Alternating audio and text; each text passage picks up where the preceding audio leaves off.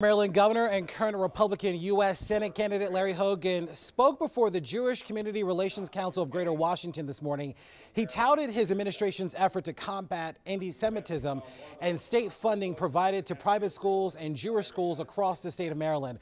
He's hoping community members in this group will support him in his upcoming Republican primary election.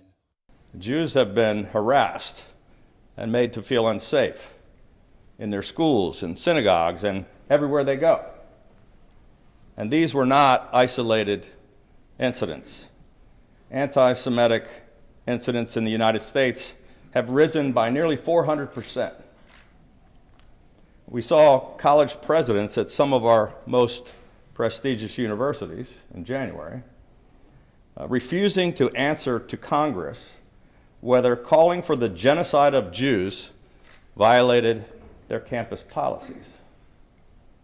The lessons of history are crystal clear.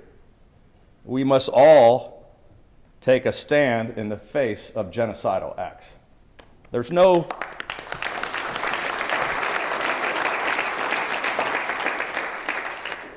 both sides when it comes to the murder, rape, and kidnapping of innocent women and children.